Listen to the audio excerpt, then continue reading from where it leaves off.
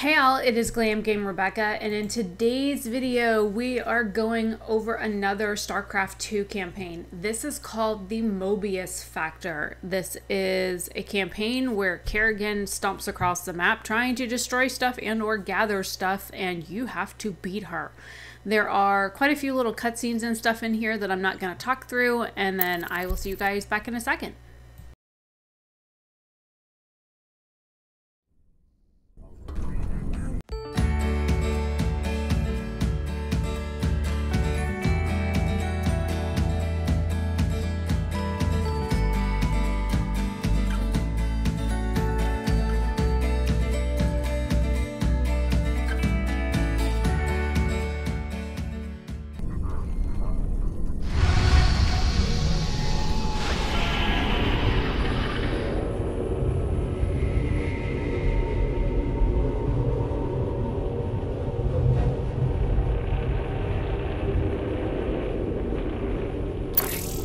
Seems your Queen of Blades figured out who's been paying us to snatch up all them artifacts. Moebius's head honcho, Dr. Narud, claims the Zerg are attacking his main research campus on Tirador.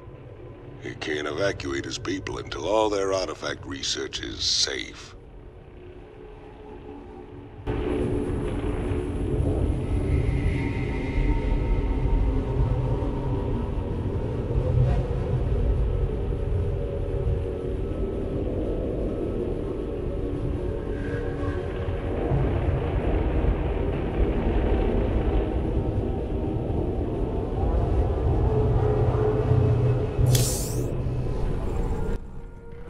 Commander Rayner, thank the stars you've come.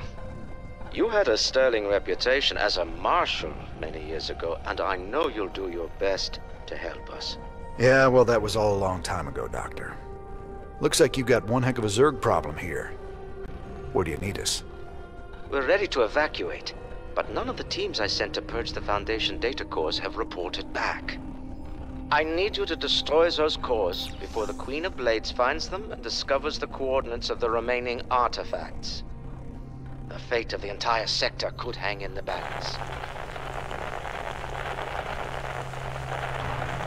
Class 12 psi pattern detected. Recommend extreme caution. Kerrigan.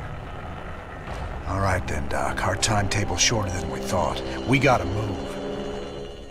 Alright, so you're going to start off on the bottom right-hand corner. You're going to want to build towers that can shoot down air units, and you're going to want at least 4 siege tanks, if not 5. That is your initial goal, and if you want to build a barracks or something for Marines to hang out in to protect your main base while you go running around the map, then that is advisable. You're going to need Goliaths, and you're going to need Marines and healers. Really don't worry about anything else. You are fighting Zerg, so anything with a flamethrower on it is also a bonus. Go ahead. Bad news? Analysis of the Queen of Blades search pattern complete. Calculating her ETA to the closest data core now. You can't leave well enough alone, can you, Jim? It was stupid of you to come here. I don't plan on staying long, darling. But I'll be damned before I let you get hold of those artifacts. I also find that even though your resources are limited, that researching any benefits that your people can have. I'm giving you control of our medevacs, Commander. You can use them to transport your men around the city and avoid most of the Zerg. Ready for dust-off.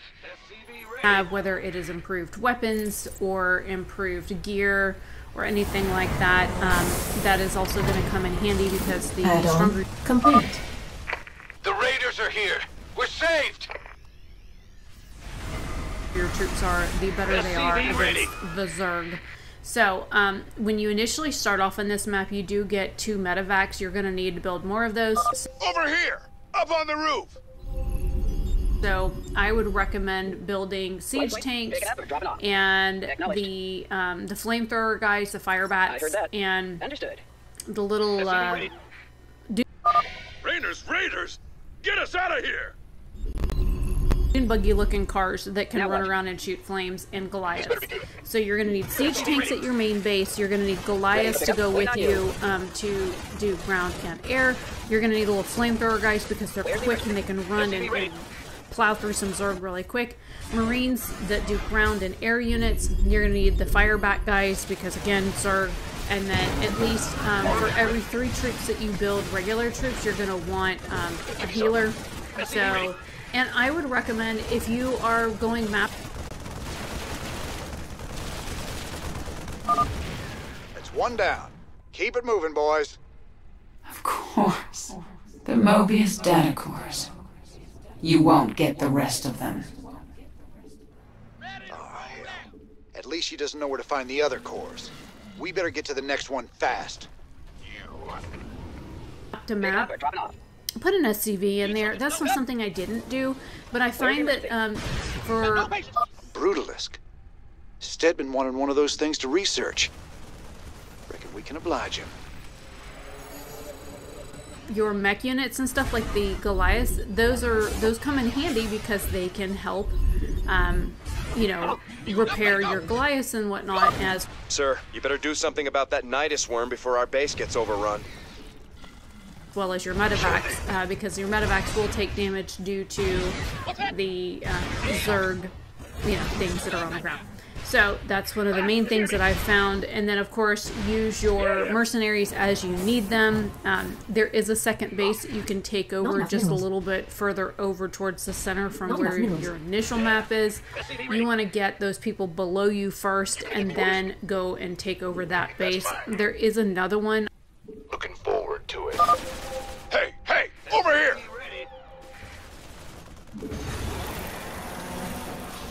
On the top corner that you can get, but I think Ready for pickup? it just depends on how much time you want to take to building Let's see you drop by.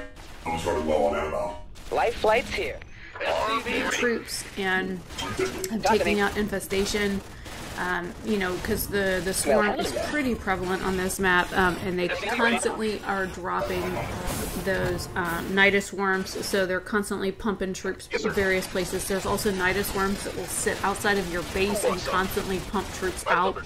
So you need to make sure that you have units down there that can get rid of those as well, which is why I recommend building siege tanks, keeping them up on your platform, building at least 5 aerial target towers. Here's your... Hey, man! Could use some help down here! So that will keep 1 minute. the, you know, air units at bay. Acknowledged. There are also... We couldn't reach the data cores! Help us out! other units and stuff that will try and come in and fly over and drop things like one of those things, the overlords. Anyways, they will drop troops in on your base. You always need to have something at home, and so that way you've got it. And also the brutalisk in the middle of the map, you're gonna want to take out the aerial targets first before you try and drop your medevacs in, because or at least drop one thing of marines down so you can go, you know, get that down before you send your medevacs and anybody else in, because they will take out your medevacs, and then your people are stuck on that little plateau where that brutalisk is, and that is your Zerg research that you need to get. There are a couple of different Zerg research things that you can get. There are 3 data cores that you have to take out. And basically, it is building smart and making sure that your home base stays protected while you are running around the map, securing the rest of your men. I've seen through your Dr. Narud's pathetic charade. I know what the artifacts really are. And they will be mine. Whatever they are, Kerrigan, I sure as hell ain't letting you have them. That Queen of Blades really is quite a nuisance, isn't she? I think there's like 9 different plots of where you can go pick up people on this map. So keep that in mind as well, that you will run around this map and pick up various troops.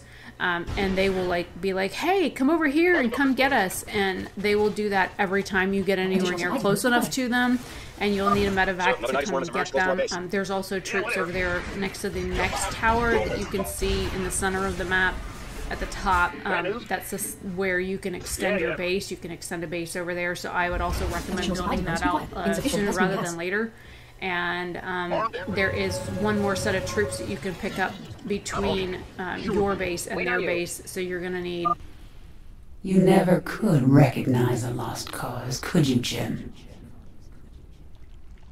To send a medevac over there so you can pick them up as well. Let's go. I'm in deep! Hey, Raiders! Come pick us up! Alright, so by the time you've gotten to this part of the map, you should have most of the troops. It'll tell you... I think it tells you whether or not there's any more to find. I think there's 2 more on the map once you've gotten to this point of the map.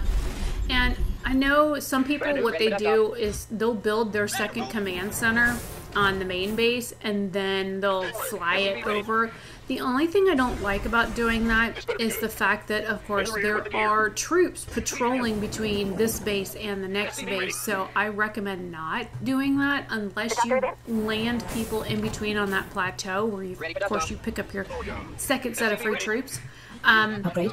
If you do go and do that, then like I said, I recommend that you take out those aerial target towers, because what they're going to do is they're going to pew-pew your command center the entire time it is trying to fly over to the other station, and you're not going to be able to get it where it needs to be without it being destroyed, which is, you know, kind of bad.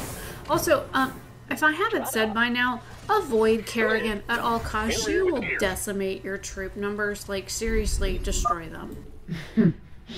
You're even more desperate than I thought. You can't really believe this plan of yours has even a chance of working. So, on this map, you can build as many troops as you have resources for. I find that building a certain number of troops and defending certain things is the best way to go for me.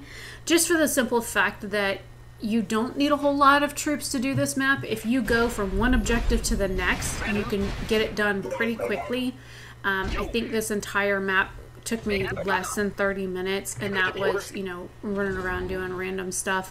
I have sped up most of the clips times 2, so this is a little bit faster than just sitting here watching the entire thing at normal speed. If you have questions, feel free to ask them in the comment section down below. I'm trying to do better when I'm doing these voiceovers so that I have more information to provide to you guys, like what to build, of course, you know, what troops that work the best for this, and just some tips and tricks that you can use along the way. I'm trying to do better at getting those out there so that everybody has the best information possible. Also, until you have the troop strength, do not go after that Brutalist. He will tear the hell out of your troops. I am dead serious about that, because he is, and of course, take out that aerial, I forget what those things are called, the things that pew-pew your flying stuff, because you want to make sure that they are safe and whatnot, and that thing did kill quite a few of my troops. Oh look, there's more people to go pick up. So basically you're running around this map, you're dropping people off, you're picking up troops as you go. I always recommend trying to leave people... Hey, Rainer. We saw some movement over at Rob's guns. There might be some survivors in there. Numbers, boys. On like the buildings and stuff, so you can pew-pew stuff down below.